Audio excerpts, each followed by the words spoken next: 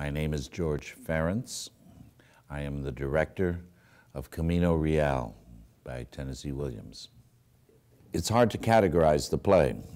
The play itself is surrealistic, and it deals with a lot of themes, primarily love and also aging. All the major characters are aging Casanova, aging Camille, aging prizefighter, and they're stuck in this place before they die. And they've lost relevancy. They're no longer relevant. And these were, as I've gotten older, these were themes I was interested in. But it's about more than just that, too. It's a poetic piece. I consider it a poem, and he considered it more like painting. It's not like any other play that you've ever seen, and definitely not like the rest of Tennessee Williams' plays. I wanted to make it a visceral, surrealistic experience. And I wanted to approach it with what I've learned in my years at MaMa, which means it's a highly physical piece of theater.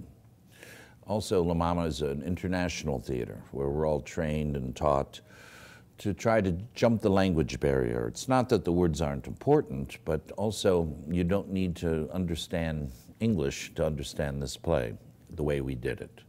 So there's a high concentration on the visual and physical activity. The actors are approaching it not as a naturalistic play from the inside out, but rather from the outside in.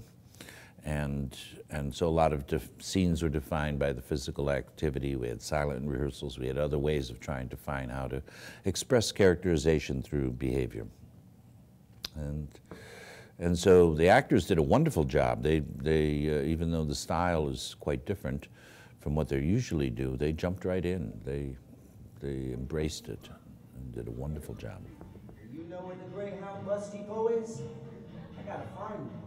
I don't like this place. I'm hoping the audience enjoys the high theatricality, that they see something that is new to them and shows them a new way of looking at the theater. That's why we have the set the way it is, and also the style of acting is quite different from what they've seen before, from what I understand.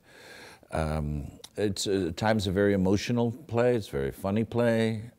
Tennessee Williams itself thought it was one of all of his plays, one of the best that profited from a theatrical performance because it embraced what he called the vulgarities of the theater. And so I hope they enjoy it in, as they say, a visceral way. It's not an intellectual exercise necessarily, so much as a kinetic experience.